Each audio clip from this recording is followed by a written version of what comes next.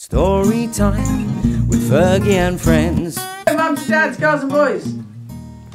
Hello, mums and dads, girls and boys, aunts and uncles, granny and grandpa. They're coming down. Paul the Penguin's Polar Plunge by Essie Bell and illustrated by Sidra Aftab by Lilydale Press. Thank you guys very much. In southernmost Antarctica, an egg began to hatch. A little penguin stumbled out onto the icy patch. He looked about and there he saw a penguin standing close. I'll name you Paul, my little son, as always love you most. With each day Paul grew and grew and played up on the ice. He loved his life, always thought it was just a paradise. Paul learned to waddle penguin style while sliding all around. He loved his days spent on the ice for it was his playground.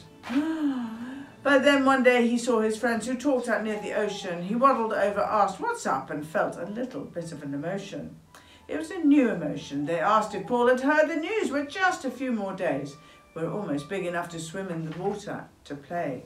He slowly turned away from them and walked off on his own. It was the first time in Paul's life that he felt all alone. Not only did he feel alone, but he also felt so scared. Paul never thought he'd have to swim, and he felt so unprepared. He knew his life upon the ice and felt safe in the sun. Paul didn't seem to understand how swimming could be fun. The water seemed so dark and grey. It wasn't what Paul knew. He didn't want to learn to swim. The thought made him feel blue. Oh, Paul.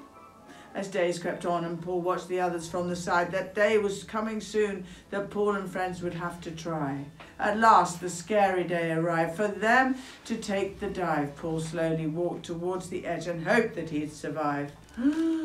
But then he heard his dad's deep voice. Oh, Paul, you seem so nervous. Son, you should know we're made to swim. You'll always find the surface. And I'll be there to help you learn, and I'll stay close by to guide you. So close your eyes and jump on in, my boy, I'm here beside you. Paul's dad helped him to feel so brave. He leapt up in the air. Paul dove into the water's chill, and a new world was drowned there.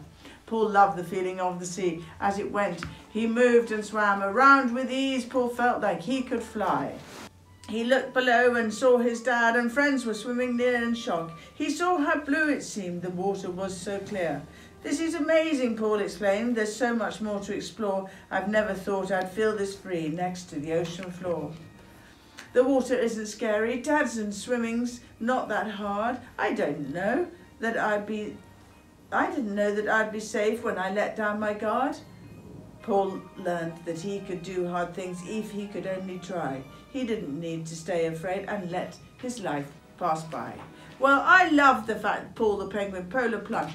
Great book. Well done indeed. I love that. Essie Bell and Sidra Aftab. Thank you very much. It's a great book. Fergie and friends with Fergie and friends.